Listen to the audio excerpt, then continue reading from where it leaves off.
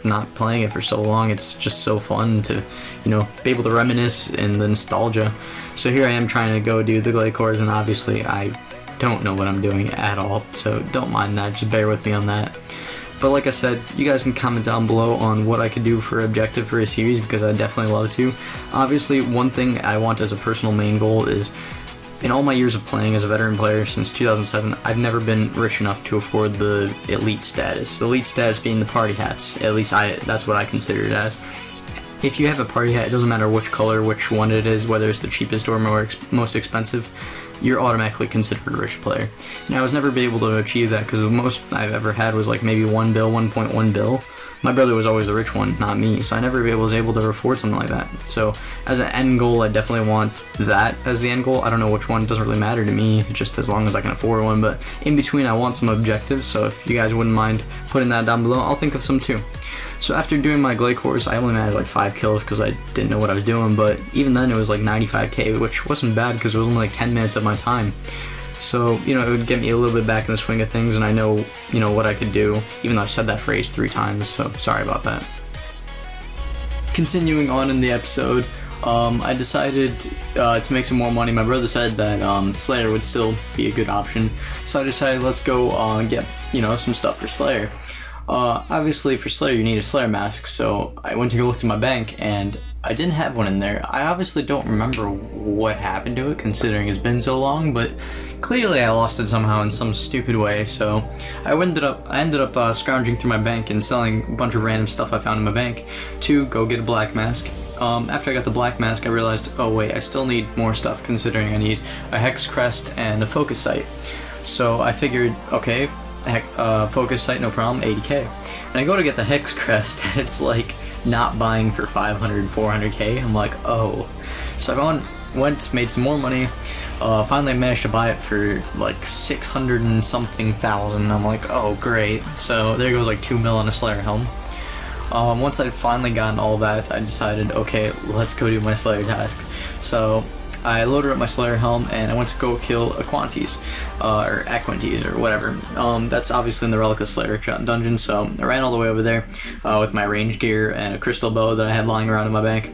It's a pretty easy task, and I had a bone crusher and demon horn necklace, so I could just constantly keep my prayer on and heal up with the butterfly healing thing. I don't remember what that's called anymore, not after 2 years.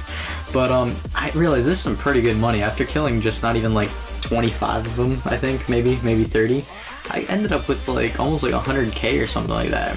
It's like 102k or something. So I mean, it's like a pretty good, decent amount. So once I finish this task, I should have a bit of money. So I decided to end this episode off in a different way.